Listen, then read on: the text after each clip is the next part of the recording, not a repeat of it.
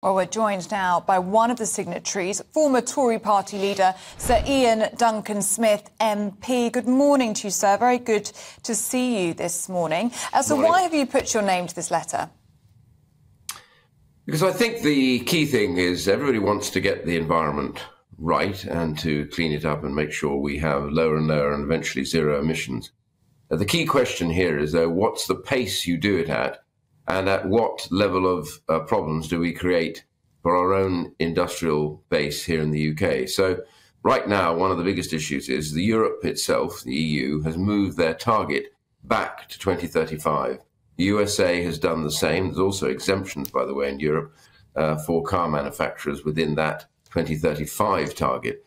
We are therefore almost the only developed country in the world now that has still got its target set at 2030 for the end of diesel and electric. And by the way, also remember, they're also talking about other cars as well, those that use both petrol, diesel and electric, so hybrid cars. So the key issue here is we have an industry which we simply don't believe is going to be able to make that change in the level that it's required and at the cost.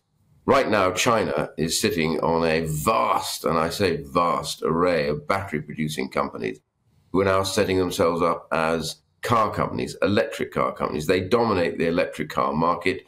Their pricing is much, much lower, subsidized by the Chinese government. And they're ready to flood the UK market and Europe, although Europe's pushed back on their dates. And that's going to be bad for us in terms of security and bad in terms of industry and jobs. And at the same time, meaning that we are likely to become even more dependent on China, whilst in a way not actually reducing any real carbon emissions at all, because, of course, so many of the rest of the world are still doing the same. Well, we're less than 1% of carbon emissions. So we think it's time to review that target and rationalise it to the level that the others have done as well in our competitor nations. Isn't there an argument to say we just need a bit of clarity on this? Because a lot of people, and it's understandable, think this means all electric and diesel cars are going to be banned in 2030. It's just the sale of new cars. So why does that necessarily cause I mean, I know you raise all these other issues around China and battery production and all the rest of it, but for most people just out and about in their towns and villages, they're not going to be forced to get rid of their car. They can just hold on to it. Yeah, they can, but remember the effect on the industry that's going to have. For example, almost all investment now in lean burn engines in the UK, and we had a global lead in this before this deadline was announced, is pretty much stopped. That means your support for your cars that exist after 2030 is going to get more and more difficult and probably more expensive. It's also another point to say that the cost of the change and the speed of the change is going to fall heavily on the shoulders of those who even have petrol and diesel cars. We reckon now that the estimate for the change to the whole electricity grid, once you try and start moving to here, in due course will be some £250 billion. There'll have to be a huge extension of that grid, huge more pylons going up, more wires going up in communities. Already it's worth reminding everybody that our cost of electricity per kilowatt hour in the EU is something in the order of around about £39 per kilowatt hour. In the USA, where they are still drilling heavily and selling shale gas, it's at £16 per kilowatt hour. That's basically 2.5 times lower than the UK's cost, which is why our cost of living is so high, which is why food prices is so high, and why transport are so high. And so this is the key thing. Let's rationalise this. At the moment, the cost is falling heavily on the shoulders of consumers, even if they don't have an electric car, and that's a real significant problem.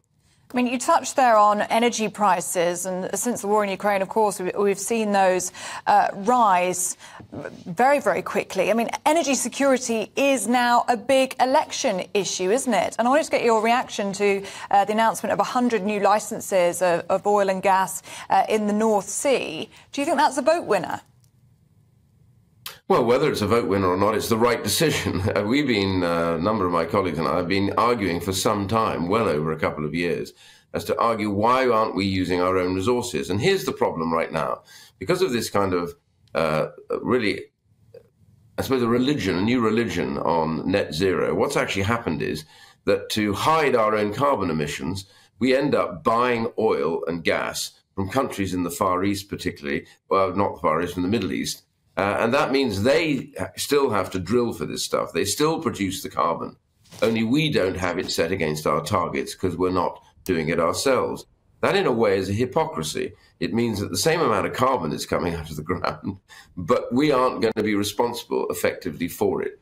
So far better to be honest about it. And secondly is the energy security point, which is that we've been paying more for our energy anyway to get it from other countries. Far better for us to drill it in our own islands where we have a huge amount of oil and gas. Worth bearing in mind, we import huge amount of gas from Norway, our neighbour, which is busy drilling as much as they can out of the ground, and they're not worried about the carbon target. So the key thing here is there's a lot of sort of nonsense going on. We need to be honest about this. Absolutely right of Rishi Sunak to say we need energy security, and we need to recognise the fact that we need to make sure that we ourselves, if we have oil and gas, are still able to get it ourselves without the problems that would exist on broken supply chains. Bear in mind, America is selling as much liquid gas as they can possibly muster right now and drilling as much as they can, whilst even declaring, as Biden does, that somehow he's going green.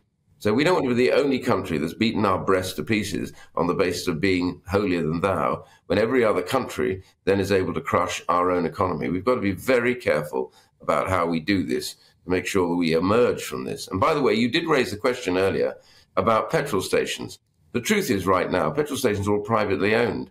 When we eventually move towards this, with the level and time it takes to charge your cars, these stations would have to be something like 1/4 mile long, because, of course, it takes far longer than it does to fill a car with petrol or gas. So we need to look at hydrogen as the better alternative, and this gives us time, if we lift the 2030 date, to start looking at hydrogen properly and giving ourselves a shot at that, where we are global leaders in that technology. Well, that's a very good point. We always get a lot of people emailing in about hydrogen cell cars, hydrogen fuel cells, and it's something most of us don't know a lot about, so I think that may be something worth looking at. Sir Iain, it's always good to talk to you. Thanks very much indeed.